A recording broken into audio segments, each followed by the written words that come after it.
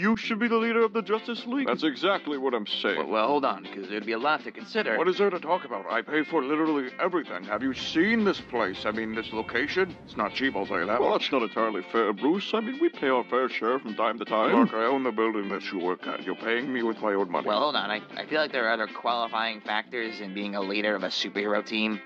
You know, like superpowers. Oh, you really don't want to go down that route. Well, he's got a point there. Yeah, well, what good are powers if their weaknesses outweigh them tenfold? Here we go again with the kryptonite. Bruce, it's a very rare stone. Rare my ass. Everyone has one, Clark. A purse snatcher I stopped the other day had like 3 of them on it. Well, I admit it's become a bit of a problem. You should just be the green one, but now there's all these other ones. There's the red one, the black one, the pink one. We don't talk about the pink one. He's got you there, Clark. Like you're any better.